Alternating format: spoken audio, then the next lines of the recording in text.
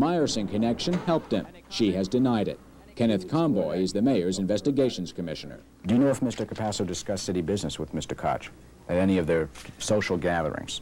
I don't know. Is that being investigated, that possibility? I'd rather not comment on that. Before the indictment was announced, I asked the mayor about Capasso. He has admitted seeing Capasso socially, along with Meyerson. He's come to Gracie Mansion as her escort, and so in that way I do know him. Have you ever discussed city business with him or his business with the city? No, never. Tonight, Capasso's lawyer told me he views the indictments as a vindication because he said the government spent 2 years looking for evidence of illegal payoffs and couldn't find any because Capasso, he said, made none. Meanwhile, tomorrow, Mayor Koch will appoint his special investigator for the Meyerson case. I'm Eric Shawn in Manhattan. Capasso could face 37 years in prison if found guilty. Sheila? It's being called a day of mourning and outrage. Black activists say they've set aside one day next week to mourn the death of one victim of the Howard Beach attack.